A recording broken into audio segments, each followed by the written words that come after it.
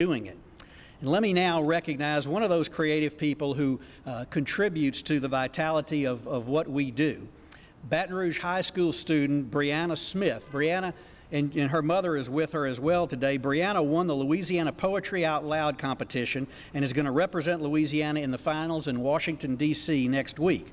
This was a program established by the National Endowment for the Arts in 2005 and the Poetry Foundation, and it has now grown to include more than 1 million students across the United States. And Brianna and her mother, Sonia Smith, are with us today, and I want to invite her up here to give us a taste of her tremendous poetic talents. Brianna?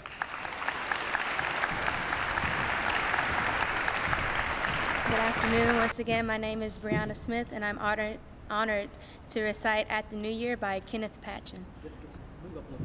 Okay.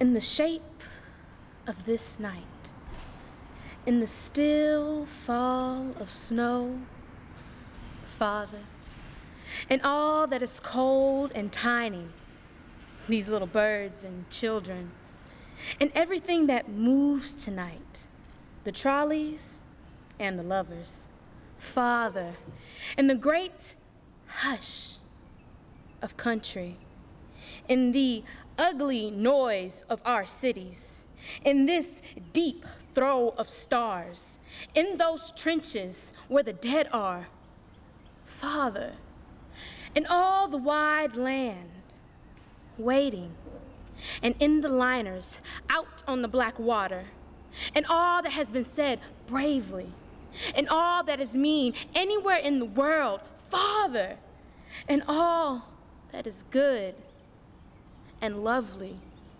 in every house where sham and hatred are, in the name of those who wait, in the sound of angry voices, Father, before the bells ring, before this little point in time has rushed us on, before this clean moment has gone, before this night turns to face tomorrow, Father, there's this high singing in the air, forever this sorrowful human face in eternity's window. And there are other bells that we would ring, Father, other bells that we would ring. Thank you. All right, let's talk creative communities for a moment. The Louisiana Creative Communities Initiative is an innovative program designed to build capacity and direction for creative placemaking in the state.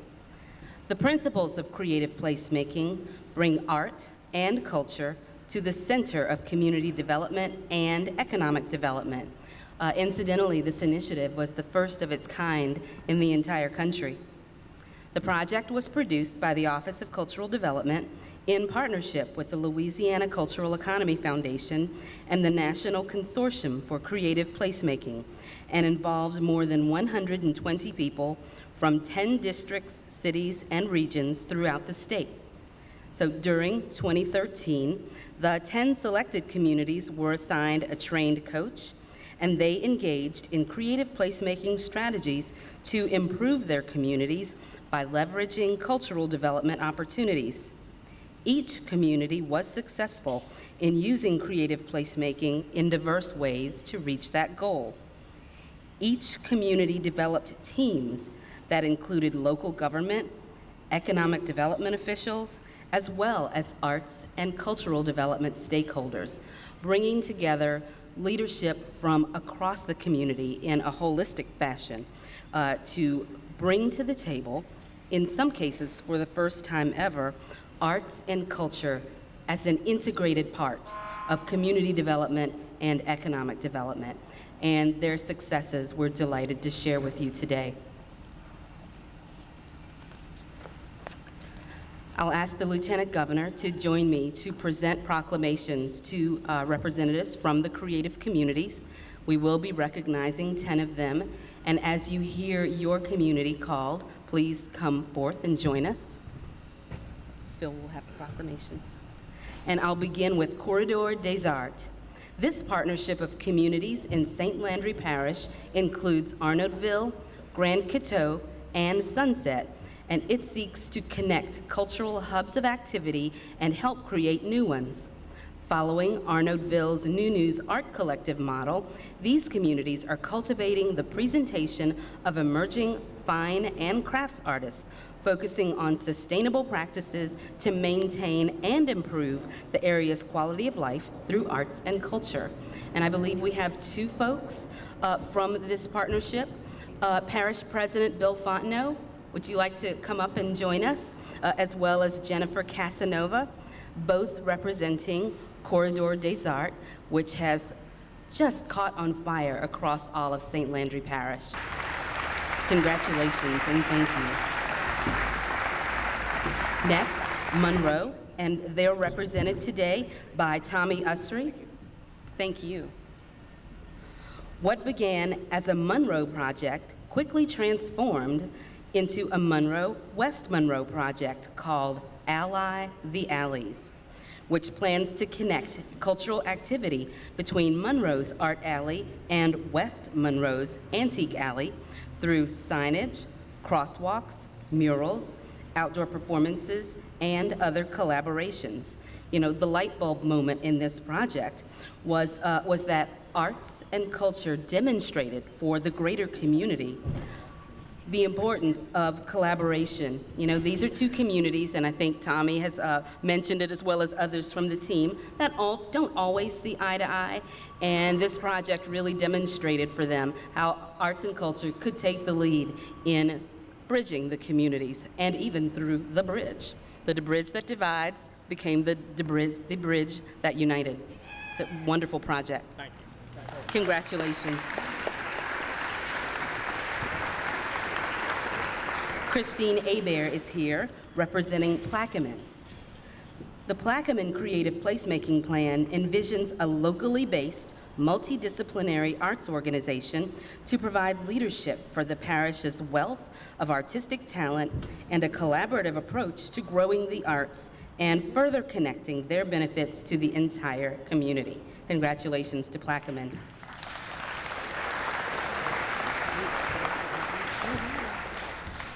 Next, we have Aaliyah Casborn representing Mandeville. The Mandeville Plan, called Mandeville Art, A-R-T, Art, Recreation, and Treasures. This is a collaborative that seeks to serve as a single hub to develop more collaborative programs to engage the community. This includes art strolls, art in schools and public places, as well as the establishment of an art passport to encourage activity and excitement. Congratulations to Mandeville.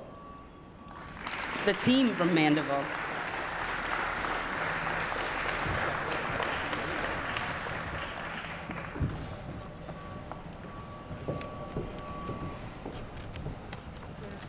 Where should we go? Minden. The Minden team developed CLIC, C-L-I-C, Community Linked in Culture, a diverse group designed to manage the initiatives designed in their creative placemaking plan. That includes an alliance to spruce up East Highway 80, community movie nights, a public art project, music festival, as well as utility pole beautification. Their excitement is contagious, and the list goes on. Congratulations, Minden.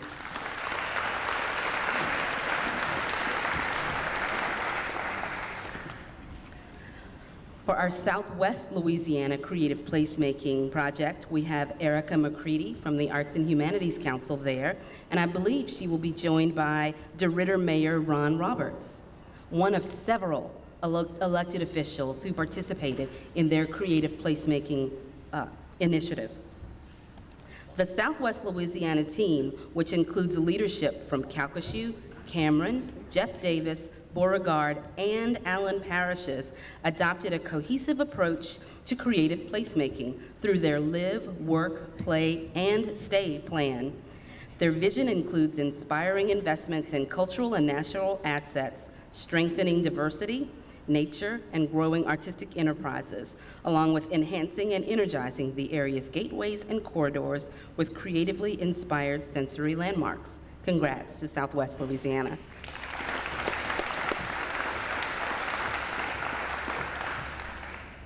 Joy Banks is here representing Mid-City Baton Rouge. The Mid-City Baton Rouge team plans to use its established arts base to bring residents and businesses together to spark cultural and economic growth through developing a mid-city gateway sculpture for visual identity, reaching out to local schools to grow area support for arts education, as well as public art projects and more. The light bulb moment here was when this organization, steeped in years of community planning, determined that the missing link all these years in prior plans was the art link, and now it will be a part of how they plan in the future.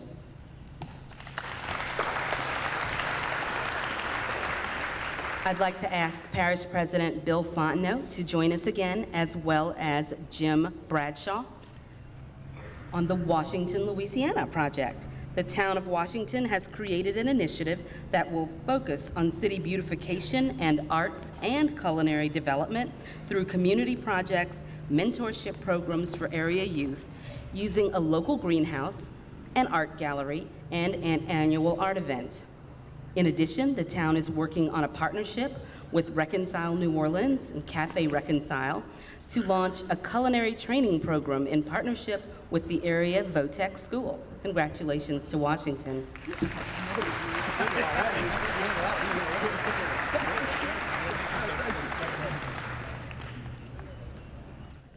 Ann Piku is here representing HOMA.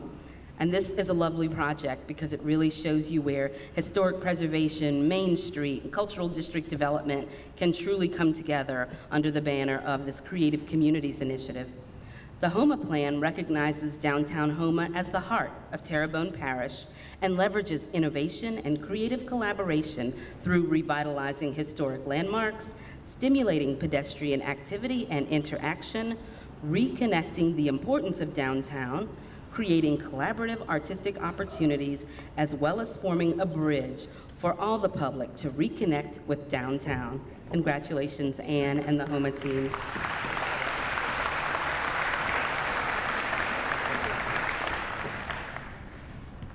And our 10th community for the initiative is Old Algiers, and they are represented here today by Valerie Robinson, Carrie Maggio, Lynetta Gilbert, and Beryl, is it Rakis? I hope I'm not messing up, Beryl, representing Old Algiers. Their plan focuses on incentivizing much-needed property renovations in the Tesh Newton Street area, where the community farmers market and art market are located. The goal is to bring historic properties back into use and commerce, as well as to robustly promote the markets, breathing new life into the area. Old Algiers, congratulations, nice work. I'm also pleased to recognize some of our community coaches. Throughout the course of this project, approximately 20 Louisianians have been or are currently being trained as community coaches.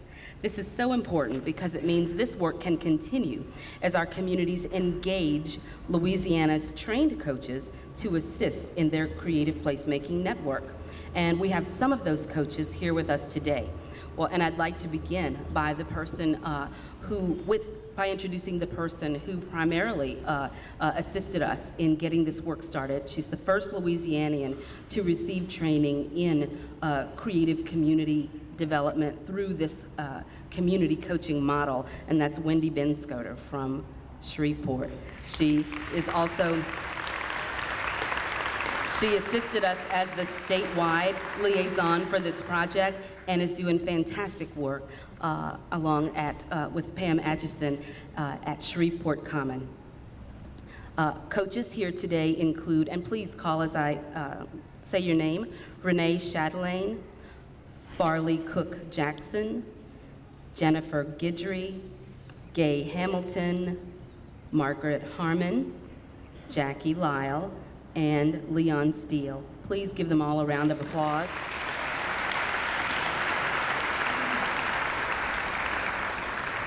They and others helped us by learning on the job and then applying that learning to assisting the 10 communities you just saw before you. And surveys from those communities tell us that almost unanimously the communities believe that this initiative really will have on-the-ground traction to assist them in improving their communities broadly, and more specifically using arts and culture as a way to benefit their communities. As we adjourn our morning and lunchtime segment, I'd like to ask the men and women of the Office of Cultural Development, the Lieutenant Governor's Office, and CRT to stand and be recognized. That's our village, folks, and it takes all of them.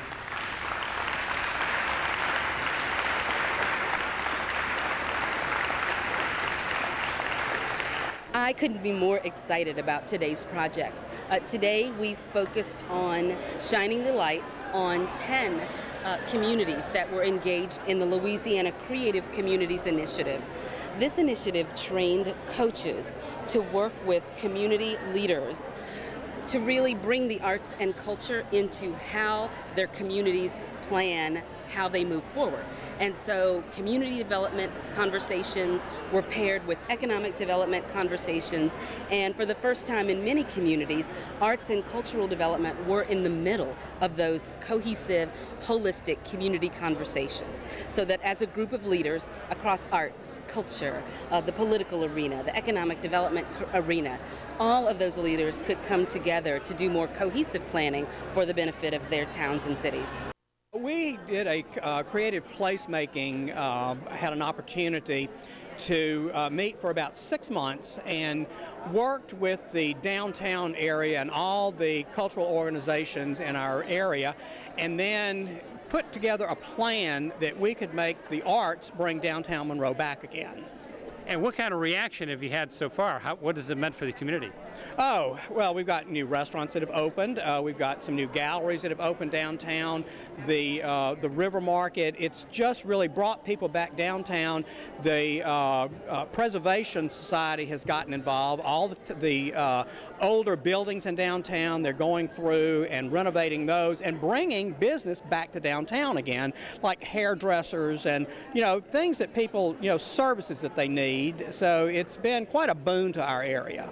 We were a part of the Louisiana Creative Communities Initiatives, and we established a committee of 20 to 25 individuals that focused on creative placemaking in the Mid-City area. What has this meant to the entire community?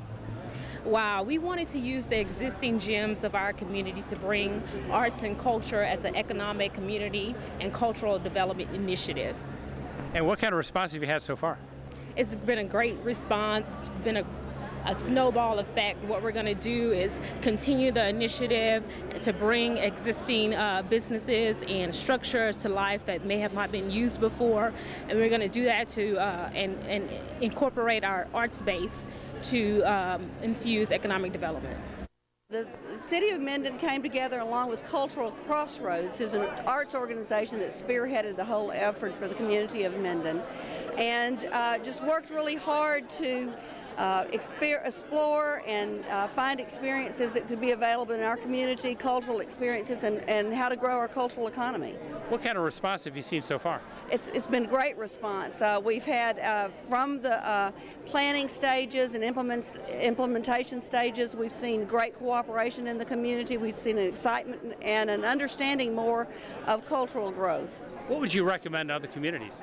I would recommend to get on board, follow this process, follow it through, recognize and identify your strengths and weaknesses, and make some plans for the future. We began the planning process for a project based upon the Café Reconcile model in New Orleans to train young people in culinary skills and life skills and so forth. And so what we have done essentially is to use the money as seed money for other grants and for training things, and to begin the process also of putting together a small art gallery in the town from an old deserted church. And so between those two projects, we're trying to just enhance the cultural level in Washington, which is One of the historic Washington, the third oldest town in the state and in the entire Louisiana Purchase. It has a great many old homes. It has a great many, it's on Bayou Catawba. It has things to attract it to tourists, and we want to capitalize on that through our art and through our food. We are excited to have won the award. What we've been working on is bringing arts to the downtown area, which also brings economic development. What kind of response have you seen so far? It's been overwhelming. We've had 3 local artists move into the downtown area, and some of their paintings have gone for thousands of dollars. What would you recommend to other communities? To get involved. It's a great experience for downtown. It brings new revenue downtown. It brings new people downtown. And again, it creates economic development. We were one of the 10 communities in the pilot program, and our project spans 2 parishes, St. Landry and St. Martin parishes, and was based on the concept of an art trail that linked the 2 parishes and the communities within them through the back roads rather than the interstates. What kind of response have you had so far? Well, we just held a very successful 2nd annual open studio tour earlier in April, and it really generated a lot of awareness about the artists in the area, in the rural areas, and how they actually create their art. What's your reaction to the potential that this offers for your community? This is a wonderful opportunity, especially for parishes like the ones along the corridor, because they do represent some of the underserved areas of the community, and we have a real great opportunity here to reach out to them and educate them on the arts and show them how they can incorporate the arts into their everyday lives. Those 10 communities are being recognized for their cultural contributions. We have mayors here and community leaders from across the state who are going to be recognized for their efforts in promoting the culture of their particular community or their region, which is something that's marketable for each of these areas. People are very interested in authenticity when they travel, and we encourage people to travel all around Louisiana because we're a very authentic place. We're a place that treasures preservation and treasures our history and our love of the arts and all its components, performing arts, culinary arts, visual arts, all that's being celebrated today. Louisiana, more than almost any other state, is so deeply steeped and rooted in its traditional culture. As the Lieutenant Governor mentioned earlier, we do preservation better than so many places, and there's a reason for that. Our culture here is very deeply rooted. It's not unusual, for example, to be a 5th generation artisan in Louisiana, and most states aren't like that. Most states have more of a commuter culture, and this particular state has a deeply rooted multi-generational culture. And I think it's that culture that propels great opportunities that we've already seen and opportunities that we've yet to see in cultural development. So bringing people together to think about that culture as important assets and opportunities for community improvement, it just opens up a world of possibilities. If people have questions like more information, what should they do? Well, they can always go to LouisianaTravel.com, our website that'll put them in touch with a number of links that we have where they can experience these cultural activities in every nook and cranny of Louisiana.